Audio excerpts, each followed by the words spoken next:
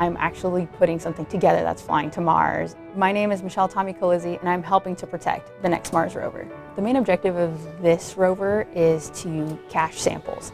They're drilling core samples, and then they will drop them in specific locations on the surface of Mars in preparation for a sample return mission. So what we can see over here is the stacked spacecraft. My role on Mars 2020 is Assembly, Test, and Launch Operations, which is ATLO, where all of the delivered components of hardware come together and make the spacecraft. In the southwest corner over here, we have our Flight Mars 2020 rover, and we have the entire mobility team installing the rocker bogie mobility system. We try to test all of our hardware to the environments that we would see for launch of the vehicle, for cruise, the journey from Earth to Mars, for the entry into the Mars atmosphere, for landing, as well as the surface of Mars. Every once in a while we come up and take a quick look.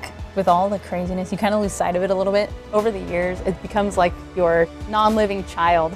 So you really want to see it do well and perform the best that it can. It reminds you that, hey, everything that you're touching and all this hard work that you're putting in the long hours, if it was easy, everyone would be doing it. We're sending hardware that we built on Earth to another planet to go and do science.